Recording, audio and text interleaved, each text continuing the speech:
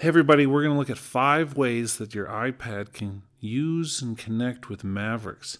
This is the new operating system from Apple, and we're going to be looking at how we can do this. So first of all, we're going to look at maps. Maps are great. It's nice that we have maps on OS X now. Essentially the same experience as with the iPad, but check this out. I've got this route I want to send to my iPad. So all you need to do is go up to Share, and you can choose which of your iOS devices you want to send it to. So we're going to choose my iPad. And once that's selected, let's go back over and here's my iPad. And you'll notice it's not instantaneous, but in just a few moments here, you're going to see a little bar across the top, a notification saying that there's a new thing. There it is, the route. So now we can click on this and it will pop it up into the Maps app on our iPad. So we can look up one thing in one place and without having to copy, paste, or anything, just instantly share it to any of our devices, your phone, iPad, etc.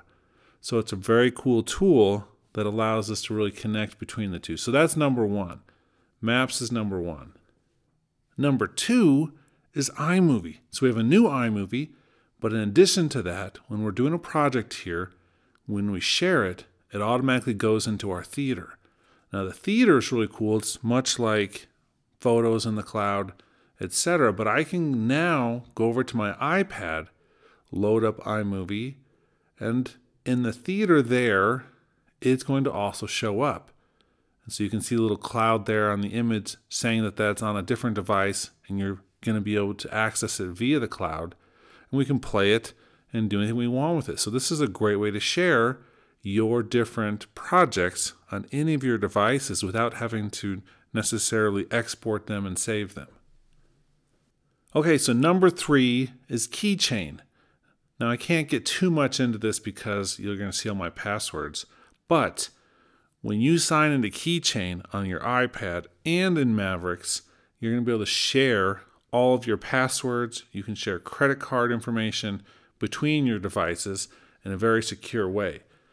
Now this is one of the functions where I had the most difficulty, and that's because when I went to set it up, it has a very, semi-sophisticated system for making sure that you're who you say you are. You have to enter in your Apple ID password, you have to set a little 4-digit code, you have to enter a phone number, it has to send you a code, you have to type that in. There's a lot of steps to this, and you can do it 2 different ways. One of them is to actually enter all these codes in on one device and then replicate it on the second, or you can request access on the second device and then the first device has to approve it.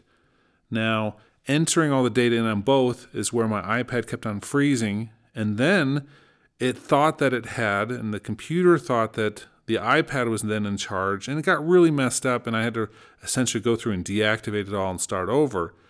But when I went through and created it on my Mavericks, and then had the iPad request access, and then go to the computer and say, yes, accept this, that's when it worked. So that's the process I recommend. So the 4th thing we're going to look at is Pages in iCloud. Now I have a document already up, and you're going to start seeing some similarities now between this and the new version of Pages. But I just deleted that text. I'm typing some new text here. And then we're going to look at how they go back and forth. So in addition to collaboration, which they showed yesterday, which is essentially iCloud online to iCloud online, other places, we also have this all tied in. Now this is not a brand new feature, but this is just an example of some of the ways that this can work, and with all the new software and iOS 7 and the new Pages version online, there's a bunch of tweaking that's happening. So you can see it took about 5 to 10 seconds to update, and then what I had typed in on iCloud Online showed up on my iPad, and then I can make changes to this and go back to the iCloud, and the pages on there, it'll take a few seconds here to work as well.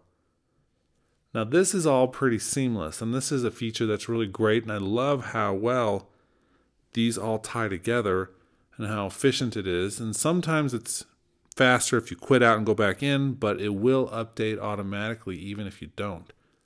With this one, it has a dialog, and that's what I'm waiting to see right now, telling you that it's updated before it reloads the screen. So any second now, there it is. Your document was updated. Click OK. It reloads it and adds on the words that I changed. Okay, let's look at the last one now, which is iBooks.